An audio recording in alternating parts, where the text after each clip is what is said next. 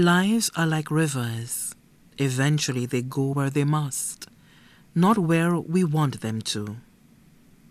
It is with profound sorrow that we announce the passing of our beloved son, husband, father, grandfather, uncle, brother, and friend, Thomas James, better known as Arawak of Wavin Shabbat, who passed away in the OKEU hospital on Thursday, November 18, 2021, at the age of 73. He was the proprietor of Arawak Screen Prints.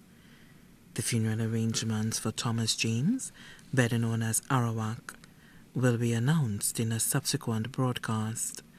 The body now lies at Rambadi Funeral Parlor, Calvary Road, Castries.